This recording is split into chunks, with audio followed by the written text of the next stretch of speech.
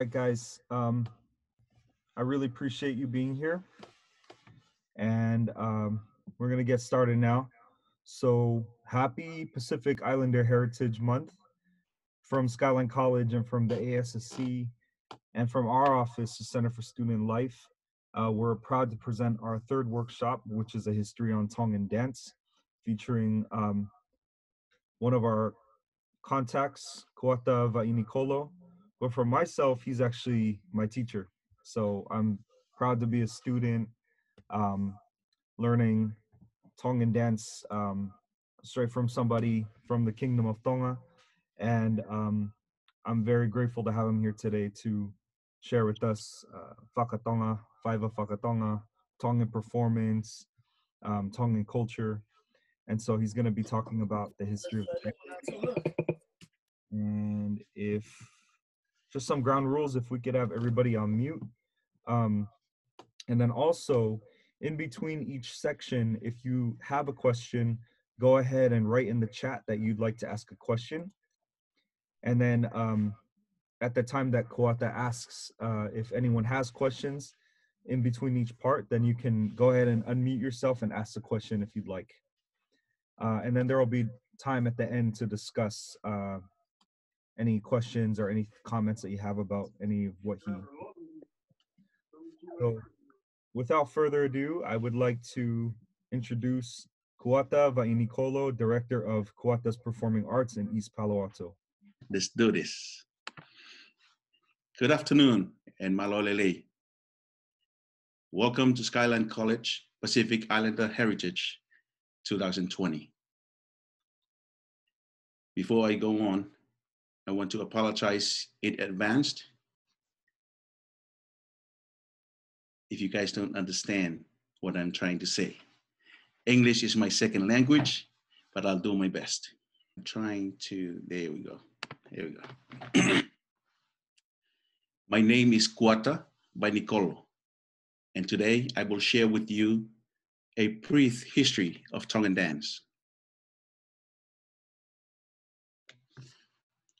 I was born and raised in the island of Tonga, in a village called Mako, which is next to the capital, Nuku'alofa.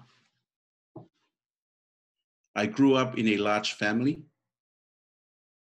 one of 10 to be exact. And it's with most Polynesian families, familial connection are the utmost important, as well as cultural identity. I remember as a young child singing and learning different dances for school, church, and social events. It's what brought our village and community together, and something I look forward to every day. And because I was the youngest, I pretty much tag along with my mom at every dance practice, choir practice, and social gatherings. Dance came naturally to me is probably why I picked it up quickly and became attached to performing. So the arts was very much embedded in my upbringing. During my high school years, I learned from various composers, so they called punake. It allowed me to enhance my skills as a performer. An esteemed and well-known punake by the name of Malukava from the village of the Takamotonga became my mentor and influenced my passion for dance with his unique dance techniques. In 2001, I migrated to the United States and continue to stay connected with my roots through dance. In 2005, I began teaching Tongan dance to local religious youth groups in the community. And it was throughout this time I realized that many of the youth that I was teaching were excited and eager to learn about their culture. want to teach them the fundamental basics of Tongan dance. From my experience, majority of the male youth who lived outside of Tonga dance according to what they see and learn from YouTube. And it's not a bad thing if you know how to dance.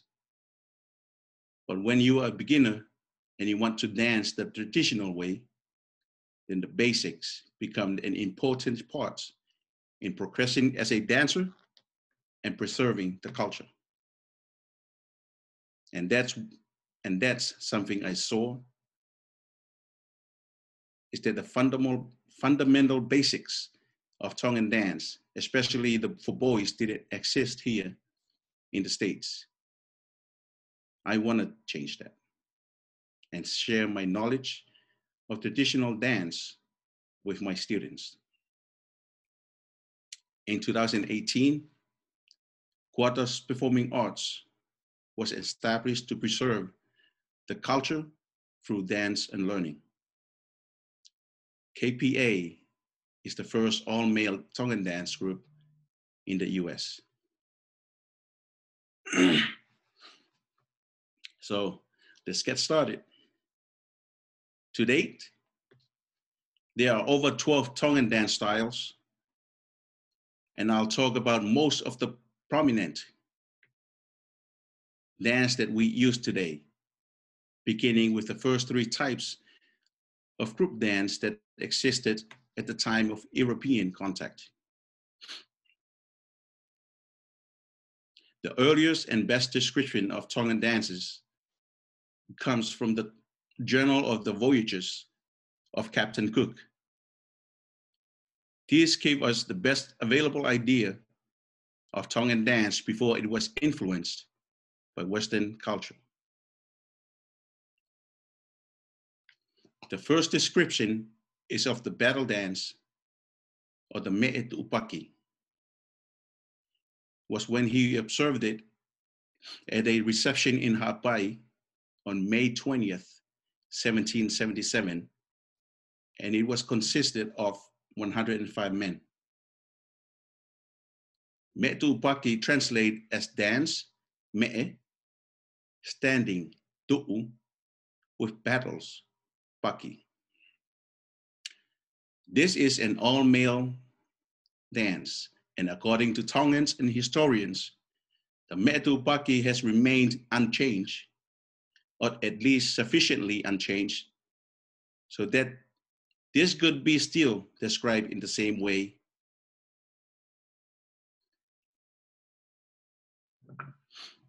As performed today, the Me'e Tu'upaki is divided temporarily into several sections or stanzas.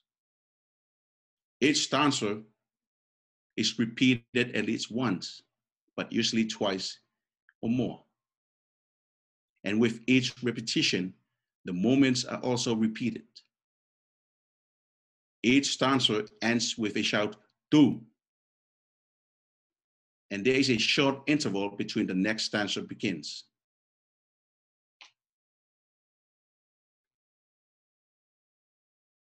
The performers accompany the movements with singing and chorus of men and women, with one or more musicians keeping time on hollow log kongs, usually sings with the dancers.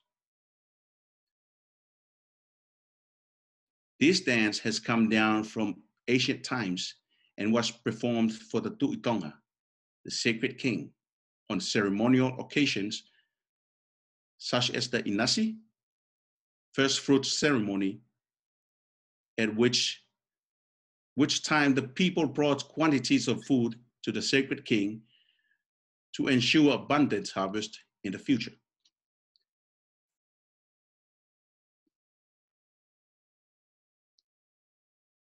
Ryan is going to show you a little video of the Me'e Tu'upaki.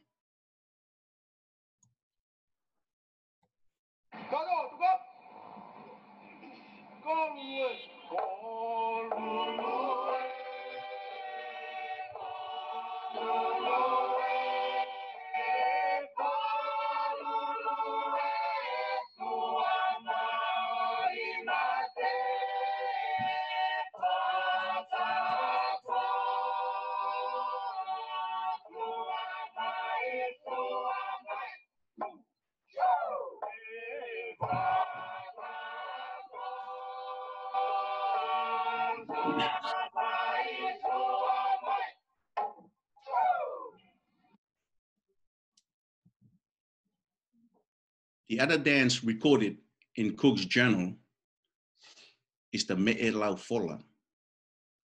It's a type of dance which is a group of both men and women participated.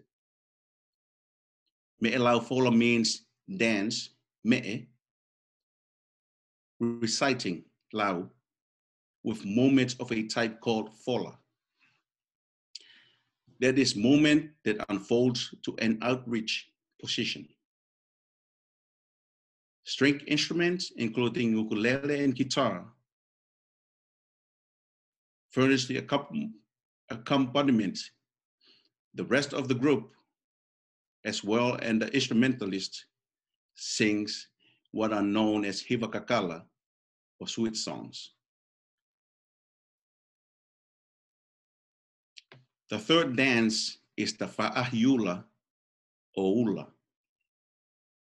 It's a women dance that has been passed down in the oral tradition since the 18th century. In conjunction with poetry and percussion,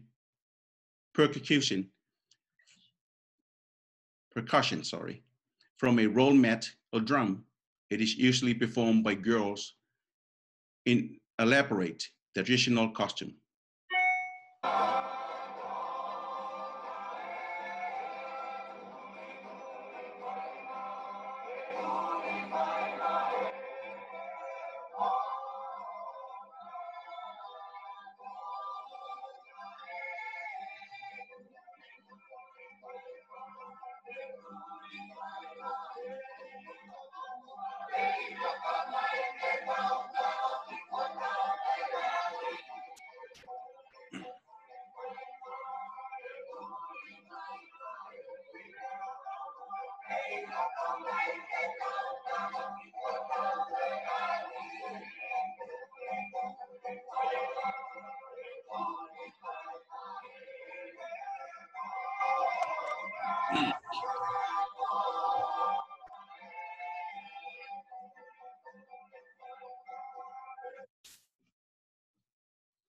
Thank you.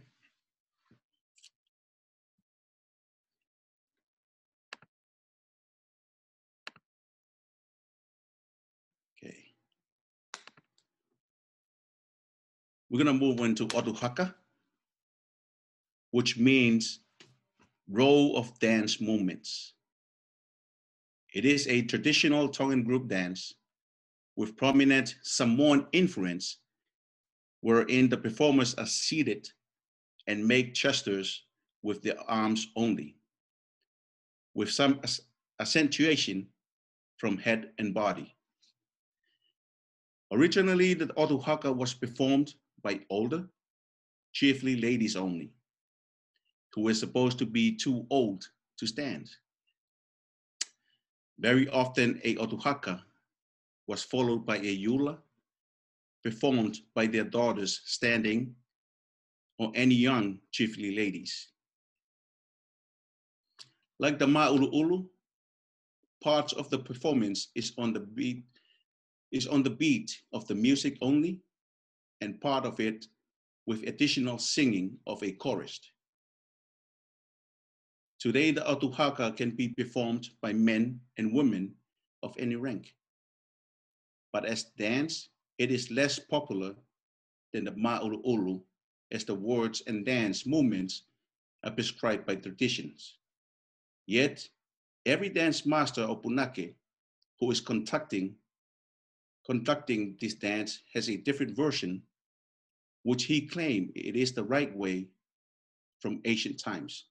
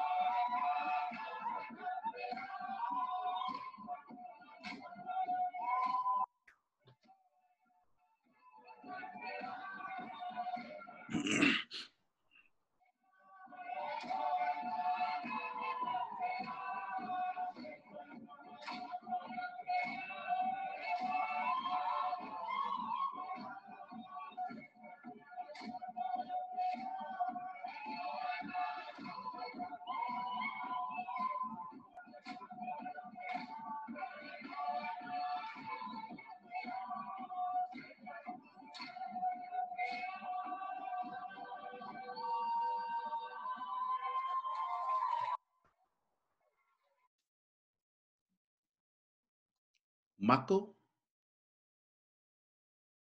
is a fast-paced dance which is performed by young men, accompanied by an extremely fast rhythm on a drum, tin can, or music. Dancers perform wild gestures involving their entire bodies and point in various directions: run, sit, roll, or lie down repeatedly and in quick successions. Mako is a modern and popular dance that invigorates the warmth of maafana and excitement of performing during special occasions.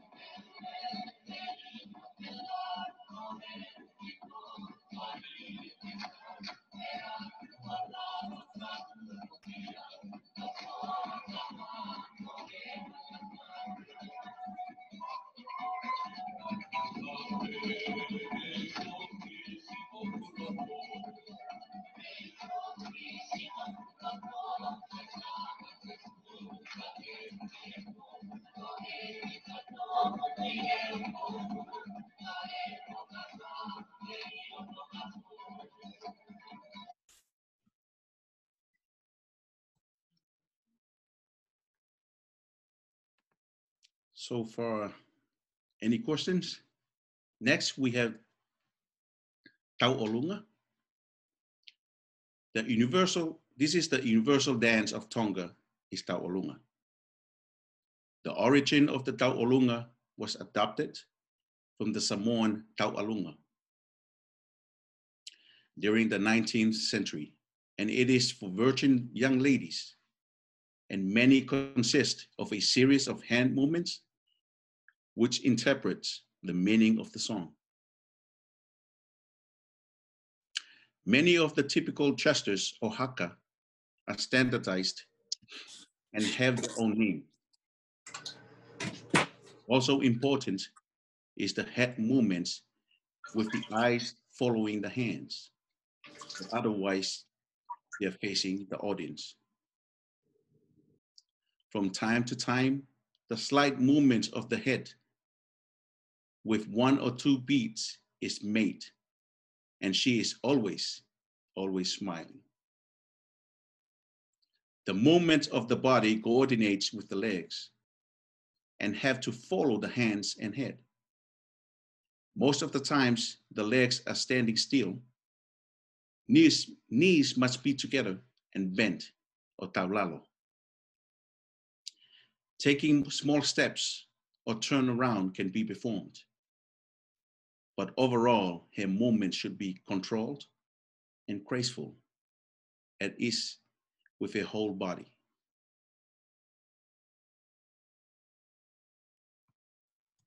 Mm-hmm.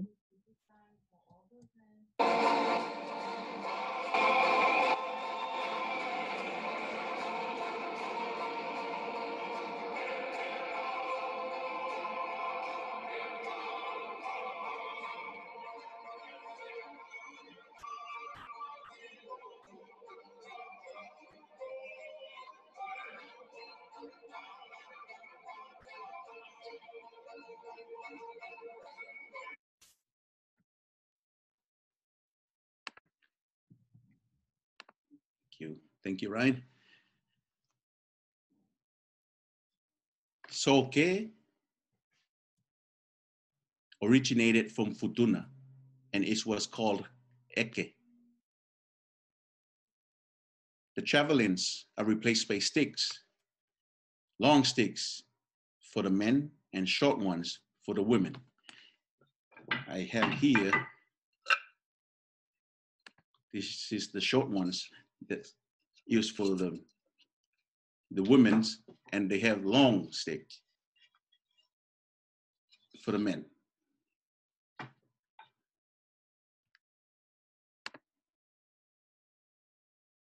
It is performed with long decorated sticks that are struck on both ends as the dancers from a shifting pattern to the rhythm of the drum, tin can, or music, and accompanied by a chorus of singers.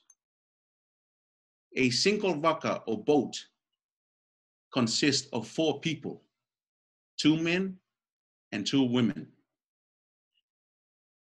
As most Tongan dances, the whole performance is to dazzle the spectators or to please the chiefs.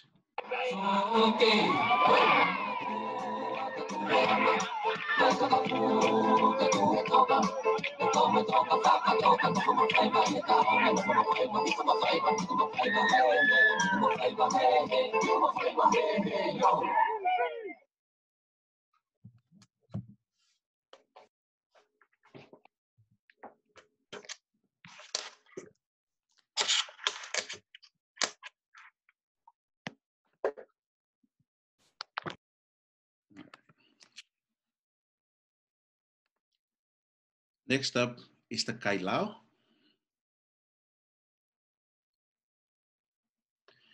The Kailao is from Uvea, adapted by Tonga, and is usually performed in public and private ceremonies. The men bearing stylish clubs dance in fierce manner that emulates fighting, all to the accompaniment of a beaten slit drum. A tin can sets the tempos. The Kailao is performed without singing.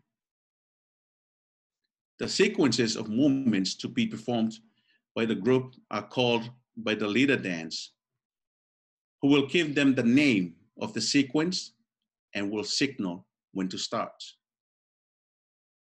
The sequences can involve mock combat between dancers, changes in formation, and tricks involving the Pate Kailao themselves. The dance display the dancers' disciplines, obedience, and skill with their weapon.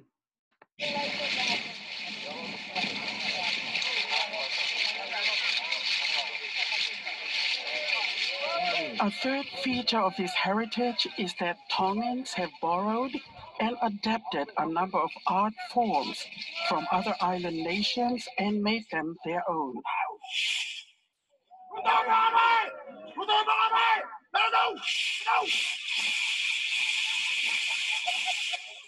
The Kailao, originally from the islands of Uvea, is a recent addition to the Tongan performing arts.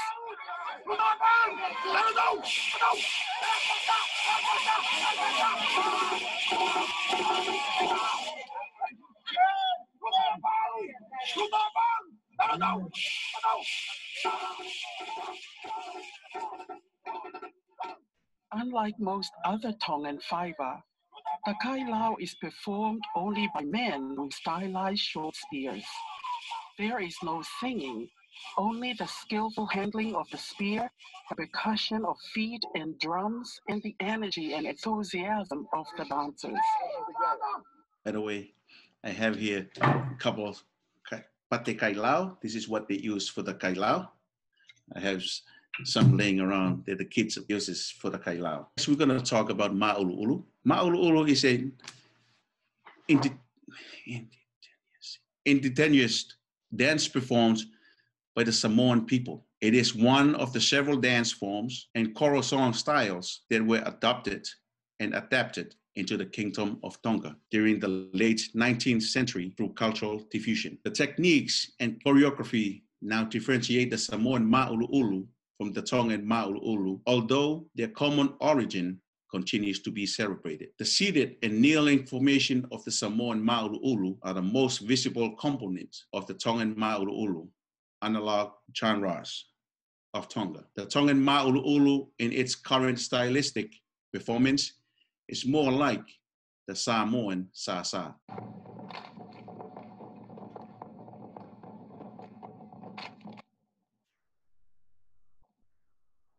The most frequently performed large group dance in Tonga is the Ma'ulu'ulu of Samoan origin.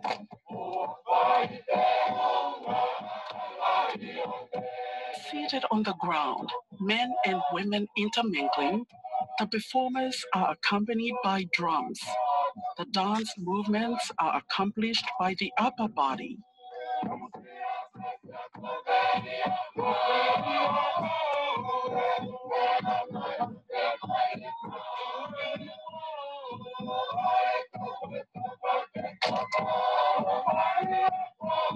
Before we continue, I'm going to share a brief history of the late Queen Salote and how she encouraged and emphasized the arts. During the reign of Queen Salote, there was a national increase in maintaining Tongan identity and preserving heritage through arts. She is known as the master composer and poet of her time amongst her people. She focused on very metaphorical poetry and composed the poetry for 42 Lakalaka. The music and choreography that derived from her music and movement specialist named Vili Pusiaki feature very precise hand and arm movements and music that uses old melodic elements from earlier Tongan performance genres. For Queen Salote, the Lakalaka gave her the opportunity to respect Tongan values and still provide commentary on matters of import regarding the nation. This included her personal views, retention of national and cultural identity, and structural acceptance of Tongan government through the arts. Queen Salote became the foremost poet and genealogist in her nation, taking pains to gather, teach, and preserve the very best Tongan traditions and customs. Salote encouraged the arts in ways that made dancing and singing an enduring part of the Tongan nature. She espoused the enduring love of being Tongan in her subjects. During her reign, the palace grounds and the surrounding compounds became the center of cultural activities. Tall, majestic, and gracious, Queen Salote was more than a superb poet and statesman. She was preeminently a mother and grandmother. Lakalaka, we're going to talk about Lakalaka dance. Laka means to walk, and the reduplicated form Lakalaka means to continue walking or step out. The Lakalaka in its modern form was originated by Tuku'aho, a high chief of the Ha'atakalaua of the Takamotonga. His punake, Phineasi Malukava, who developed it from creative ideas based on the Me'elau Fola and goes back to a contest for composing dances based on a sort of walking step. Each village Lakalaka develops what is distinctive about its history and its performers, and many villages have Lakalaka names that reflects their passion for their Tongans. Some villages emphasize their special duties to the king, while others emphasize ritual occupation or famous scenic or historic sites. The poetry is sung by a chorus of men and women who, along with the dance leader, stand behind the dancer and by the dancers themselves. The music can be described as dance polyphony, often sung in several parts. Movements are based on 3 parts of the body. The legs and the feet are used primarily to keep time and added color to the performance. The head often makes a quick tilt to the sides, called a whakateki, which is primarily added to the discretion of the dancer. The hand and arm movements serve to illuminate, enhance, or hide the meaning of the poetry. Care is taken not to approach a subject directly, but rather indirectly through metaphor or heriaki, making reference to a subject by going around it and enhancing it with layers of meaning. In poetry, musical setting, and movement.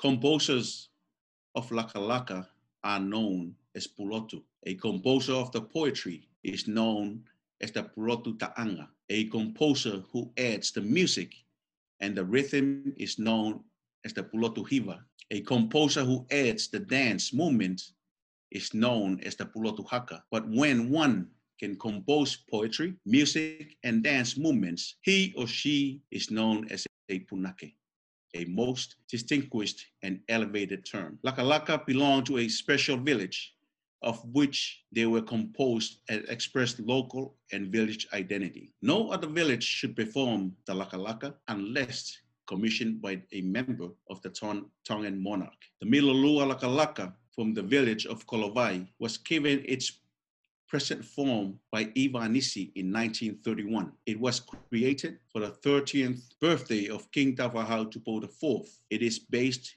on the mixing of the cover for the Tui Tonga Dynasty, which has been the duty and responsibility of the people of Kolovai for generations. The poetry alludes to the birthday of the Crown Prince, his genealogy, the sacred cover ritual, and the village of Kolovai. After the introductory section, in the usual standing position of a Lakalaka, the dancers sit cross-legged on the ground, sing the poetry, and perform the movements that traumatize the cover mixing. The singers are assisted by the Langitua, a large chorus of men and women, while the dance leader keeps the time from behind the dancers.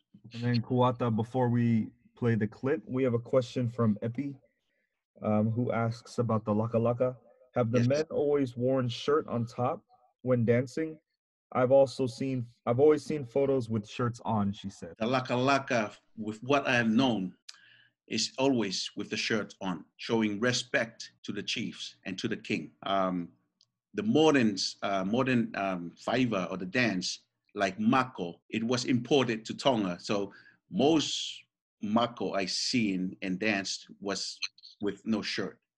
But Lakalaka is one of the respectful dance was performed. So they wear the shirt as a respect to the chiefs.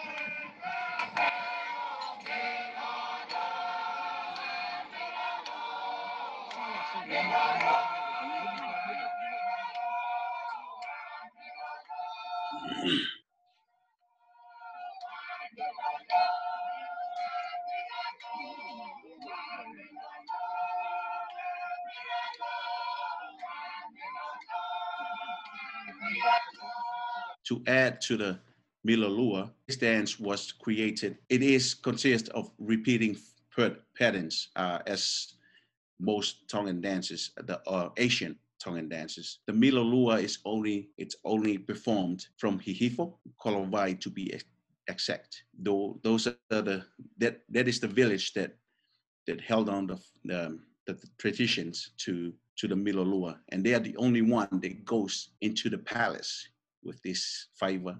Milolua is from Kolovai. And I think that is what I have prepared for today. For this time, if you have any question, go for it. So please feel free to unmute yourselves and go ahead and ask questions for Kuata today. So there's like all the dance you just described, the name and everything. Is it a specific day those dance are dancing, or you can dance every time you want it? Because living here to go a Polynesian wedding, they always do the tawalunga, but I never see them dancing all the dance you just described. So is it a specific day all those dance are dancing, or you can dance every day you want? Thank you, Maria. like I explained before, Taolunga is the universal dance. So they use that in every occasions. And also there are several dances that's only for special occasions, like the Lakalaka, Ma'ulu, because sometimes you have to have a lot of people to perform those type of dances. Lakalaka, Ma'ulu, Me'etu Upaki, you have to have a lot of people. If like the Mako, Daolunga, we don't need that much people. But yes, to your questions, there are several dances that only get performed with a request from high chiefs. Thank you. So then my follow-up question for that is, when I've been at Polynesian functions, specifically Tongan weddings, and there's a boy who represents a family, not a girl, is his performance still called the Taolunga, or is it considered a Mako? I would believe it's still a Taolunga. He's representing the family. The Mako side of it, I believe it has to be more than one person in order to call a Mako. But to dance to Taolunga, you know how modern is. They will just put you or put me in the costume just to represent the girls doing the Taolunga. But it's still considered a Taolunga, even though it's a boy or men are doing it. Wesley Hingano asks, why is the Mako considered modern? Is it just because it is a newer dance form, not as old as other Tongan dance forms? That is his question. Yes, it is, my friend. It is considered a modern dance. And of course, it was brought to Tonga. It's not an original Tongan dance.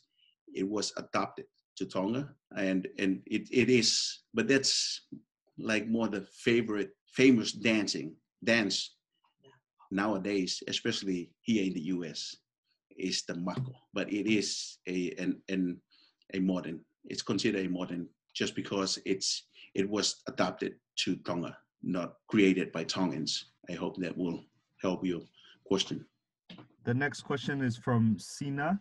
She asks, does your performing group consist of Tongans only, or are other islanders in it as well? But I kind of laughed when I read that question because Sina, I'm Kuata's only non-Tongan student to date. So that answers the question for you.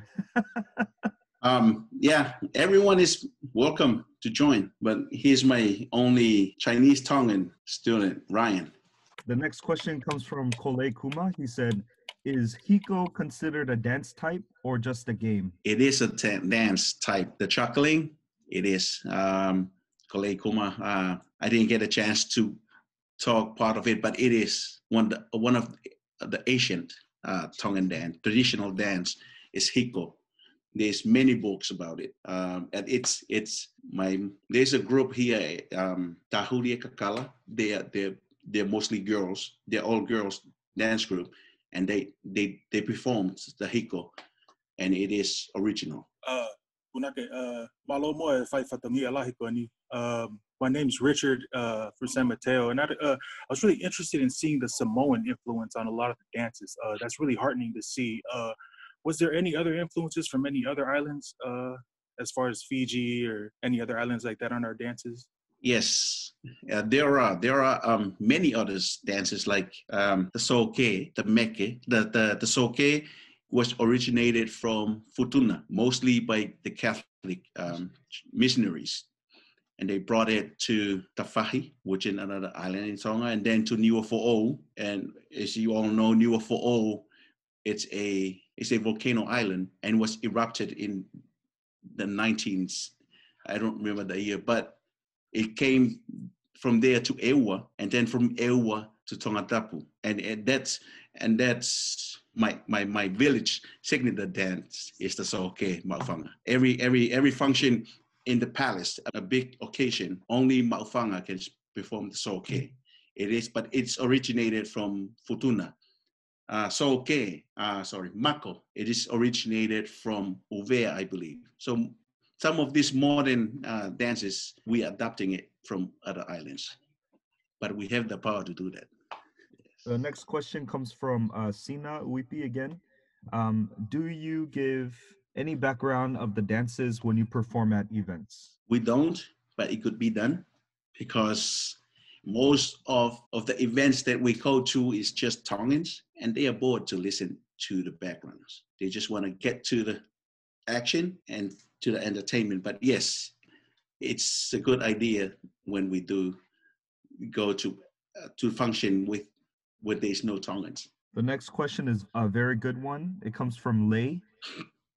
They said, is the Hiko song translatable? I've heard it is such ancient Tongan that people haven't been able to translate the words. Is this true?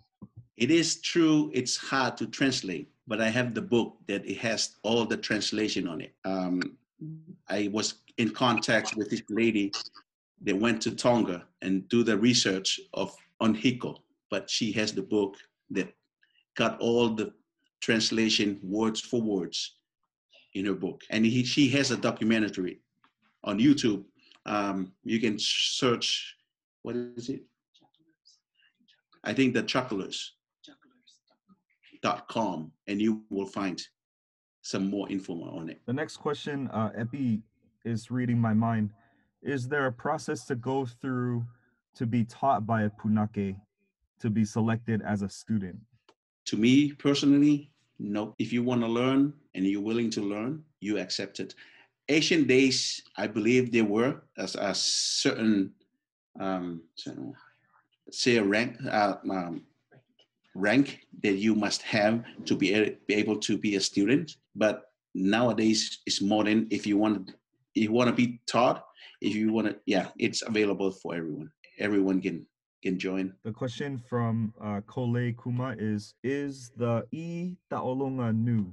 Is the Taolonga new? It's considered modern because they're adapting it from the Taolonga from Samoa. It wasn't originated from Tonga. Oh, he's asking about the fan Taolonga. I understand now what he meant by the word E, as in the fan. Oh, yes. Growing up, I have never danced a Tongan dance with a yi or a fan. So my answer for that, I would believe it is a modern.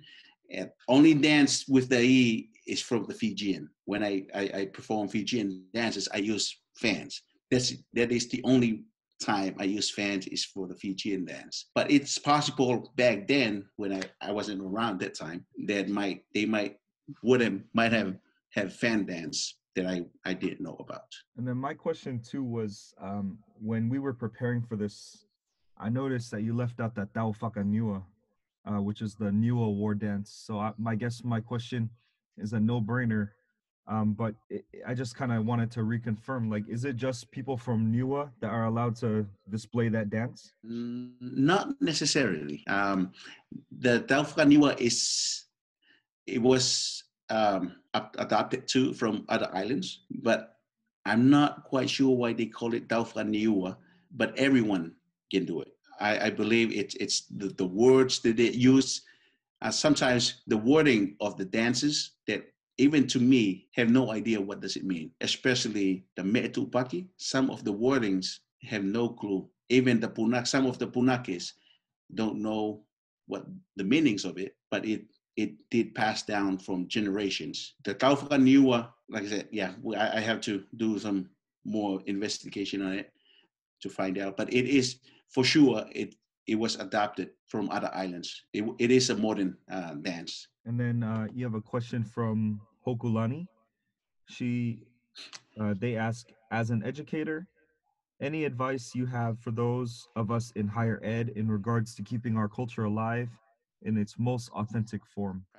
Practice wherever you can. Like me, growing up back in Tonga, I try to practice and learn from ancient punake that I grew up with.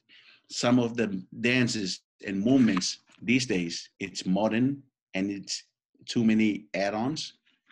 I try my best to practice what I know when I was a kid, so I can keep it with me. Dances and forms it's always changes as the year comes. But if you can hold on and practice the old dances that you grew up with and the teaching of your old punake, I think you'll be okay. So Vairea's sitting around the corner from me. She's weaving. But her question, because she's comparing to her islands in Tahiti, if you want to be a ra'atira, like a punake, it's anybody to choose to be a ra'atira if you wish. And I guess her question in comparison to Hawaiians, where kumus have to give their blessing to their student to become a kumu, she's wondering where the Tongan culture lies on that spectrum between total freedom and total rigid rules. Can anyone become a punake, or do you have to get the blessing from your punake, etc.? Palace. You take that inside to the palace, and the king will determine that if you are a punake or not. If they say yes, they'll give you the title and the name. And if you say no, then you have to just go back and try again. Wow.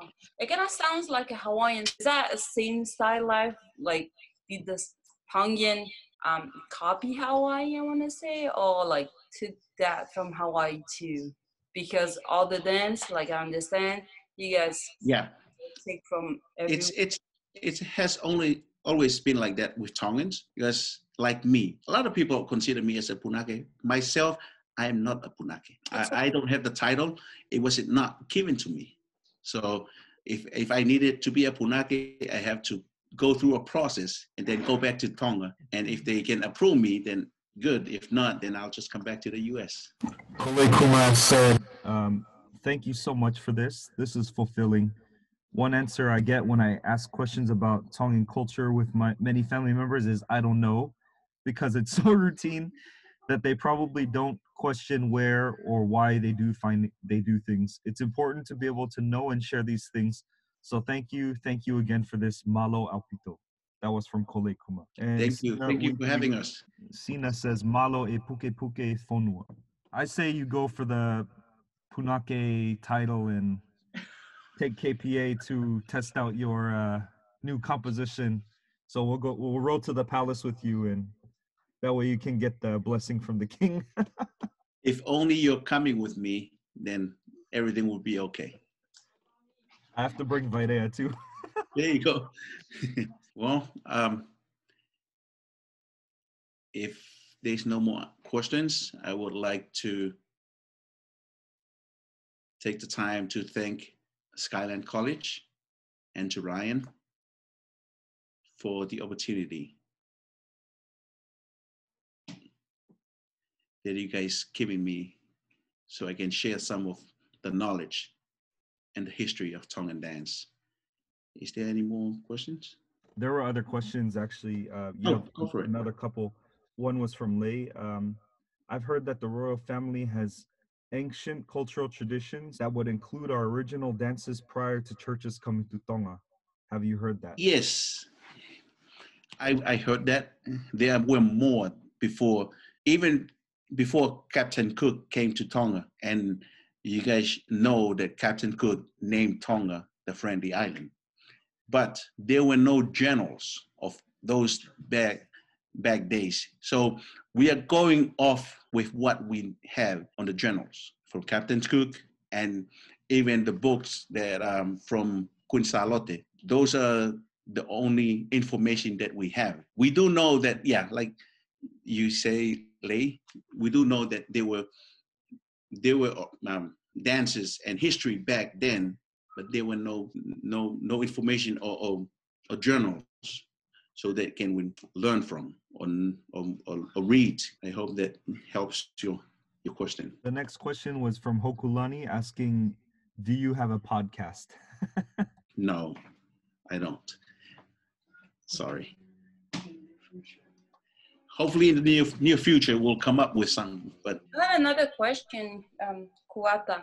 Yes. One of your students wants to be a punake. Did that student need to ask you the permission to be punake, or he have to go in Tonga and get the blessing from the king? He has to pass me first. If he doesn't dance up to expectation, then what's the use of going to Tonga to get the punake title? The punake, like I understand, the punake needs to be the king who gives his blessing. Yes. I don't know about now, but but from what I know, traditionally it has to be approved by the king. Okay, Ryan, you have to be going again. Just Not even. Ryan. I would never overstep my my boundaries with that.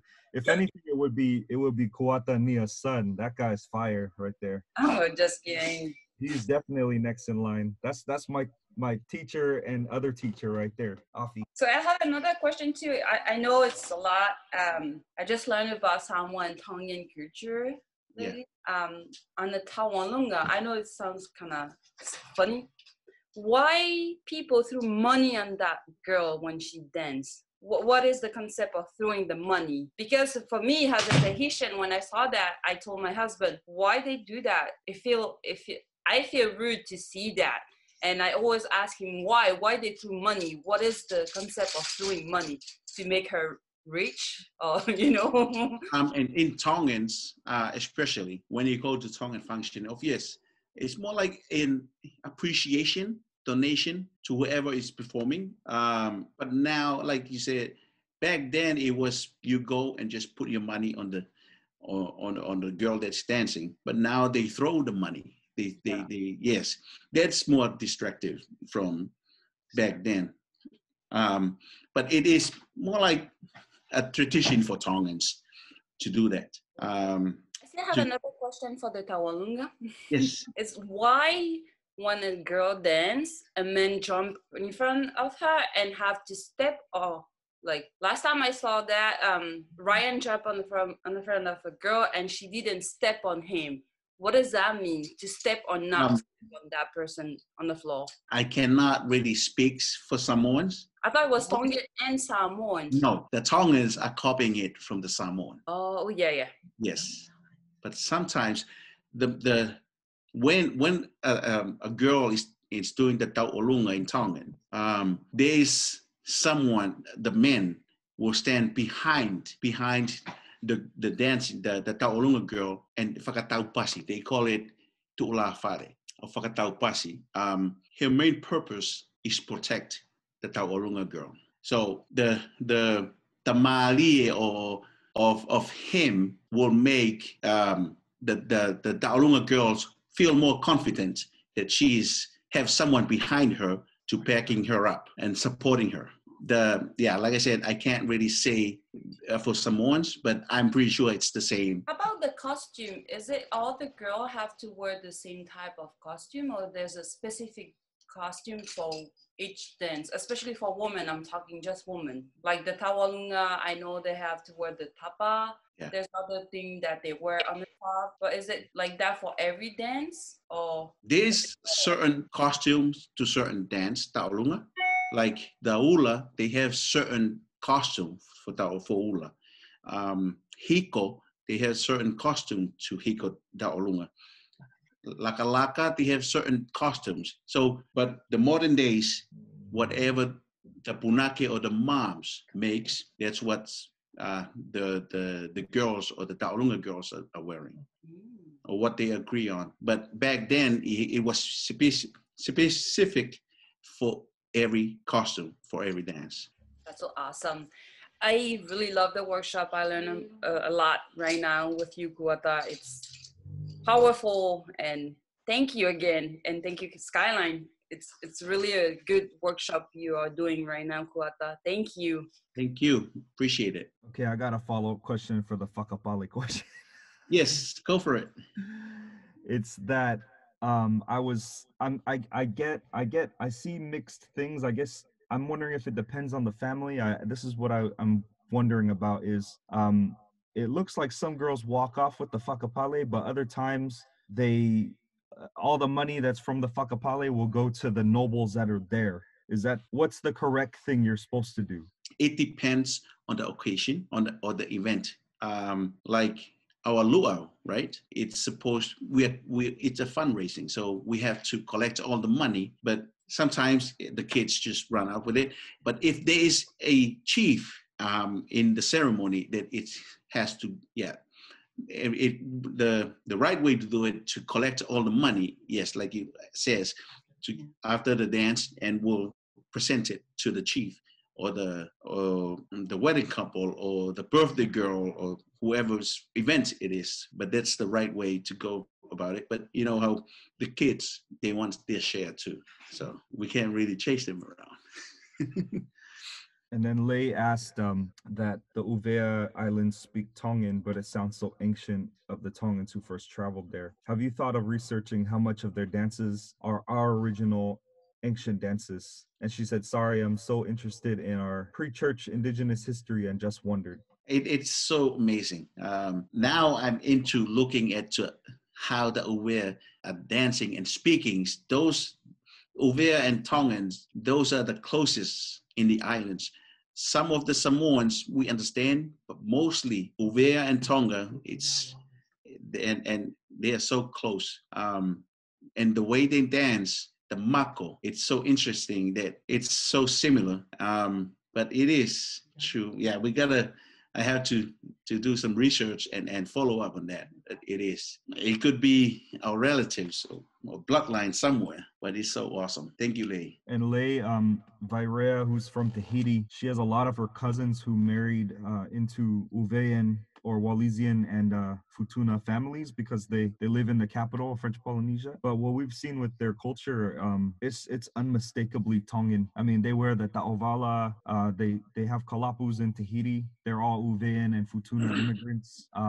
It's undeniable that those islands were Tongan before or something similar. I don't know. I've heard different things about that. I've heard that they were their own people and then the Tui Tonga left their big influence. But I mean, I think the linguistics don't lie because they speak so similarly to Tongan. That's what we've seen from some of her family members over there. Pretty and just to add on, even in Fiji, right? There's a group or a village that's called the Lau group, or even an island. That's where most of the Tongans, they during the war back then, they stayed back and married, got married to Fijians, and now they Fijian and Tongans, and some they stay with the traditional over there. But if you go to that island, it's mostly they speak Tongans, and they do traditional. Back then, they brought to Tonga, I believe, there's a meke, but it's more like a Lakalaka whakawhisi. It's a Lakalaka dance, but in the form of Fijian Lakalaka. So it's interesting. All these islands and all these, we all tie together through cultures and dance. Hi, this is Lei. Sorry, I was trying to just message my questions. But I just wanted to say malo pito kuata. It's so awesome to have this conversation. Like Kole said, Kole and I are family too.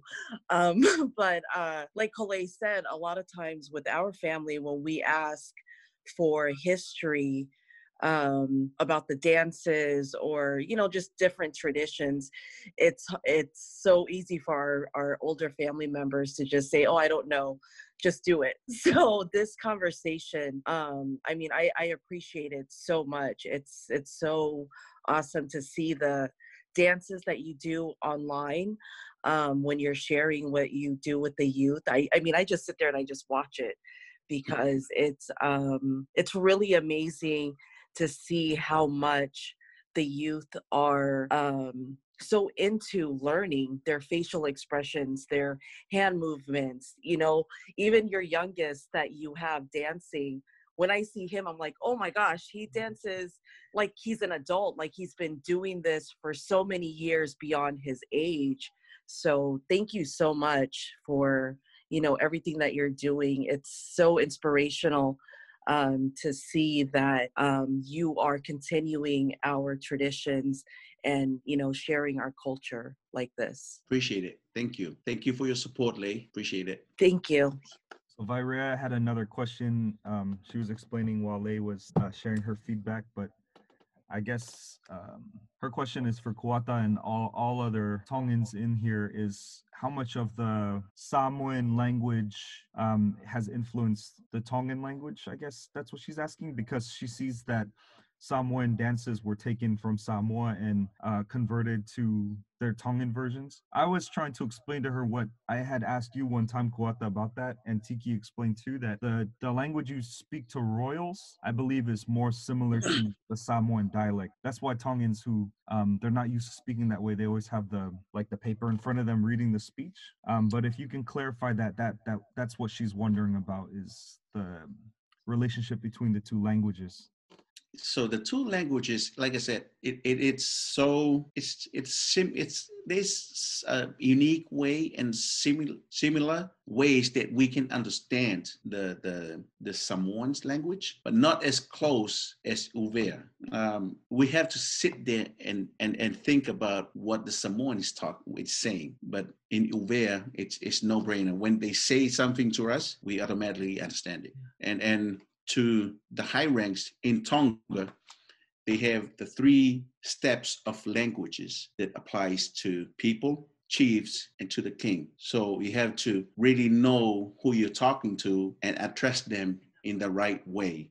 But I see a lot of Samoans, they do really rely on their chiefs. So you have to address them according to, if you're going to present your gardens or your fruits to the chiefs, you have to prepare a talk. And yes, Vailea is right. When you go to the king or the chiefs, you have to address them accordingly to the language that we've been taught ever since we grew up. But sometimes it comes from your heart. Hopefully that will answer Vailea's question. But how about the dancing? When you guys dancing a Samoa dance, do you need someone from Samoa to translate the song, the lyrics you're dancing, or can you understand quick? The way, if we do a Samoan dance, for instance, right? We have to replay and play the songs over and over again in order for us to adapt to what are they talking about. And the Tongan way, it was, to me, the way I teach my kids, I try to interpret the song and to use new movements, even though most of the dances, they already have it on YouTube. I try to do my own version of it. So to be able to understand any other islands language, like Samoans, we have to really listen to it, or we sometimes find a Samoan friend and ask them, which is simple. It's the same for me as a Tahitian with my 2 sons. I do the same thing. If I don't understand any language from my island, yes, I text one of my close friends to ask that person to help me. So I totally understand. Thank you. Thank you. Thank you. Arturo asked, where do you teach? I would really like to know about the culture and be respectful by knowing the correct terms. We hosted, at 1919, we have a studio here that we used in Menlo Park. You can get all the info from Ryan. 1919 Menalto Avenue in Menlo Park. We are using Nona studio, captivating dance by Nona. She's very kind and let us use the studio. So feel free to stop by, like Kole said, after the Colonna. And then there's another great question by Hokulani asking, what's one thing you feel Tongans who didn't grow up in Tonga miss out on? To be honest with you guys, respect. If you didn't grow up in Tonga, then you don't know what respect is, especially these generations. Even my own kids, I chase them around every day to teach them. I use the soge sticks. Yeah. But yes, respect is one of the main things that the kids here in overseas missed. Of course, back home, they have all the beaches and stuff, but to me personally, respect and love will always be with me. So, yes. Hokulani follow up the question to say, I agree. So how do we teach that out here? It's pretty hard, but you teach it with examples, especially at home. Everything starts at home. Okulani Vairea said with the soke stick. Yeah, Evan just said it too. Yeah, plus the sticks. Before we start to wrap up, I just wanted to thank you all for being here, especially staying past the hour. and showing respect, especially for the culture of the Kingdom of Tonga. I think it's something that I always say it to, well, my wife and I always say it, but we always say, you know, folks that are not Polynesian and say they love the islands, they love Polynesian culture, but we always say, then the first thing should be respect for the Polynesians that live with us here in the States, which is our Samoan and Tongan community. That should be the first and foremost thing that we're sensitive to and respectful of, and not think Polynesia is so far and this, you know, it's far across the ocean, and we really should be mindful of how well we are respectful of the community here. So that's very important in our household. But we're just glad to have this opportunity with Kuata, and for Skyline College to continue Pacific Heritage Month is very important, especially because our college has so many Samoan and Tongan students. So if any of you here would like to collaborate with us for a workshop, please let us know. Next week on Tuesday, we have our college lecture series for our 4th Pacific Islander Heritage event, which is going to be with Dr. Allison Tintianco Cubalis. This is a free event.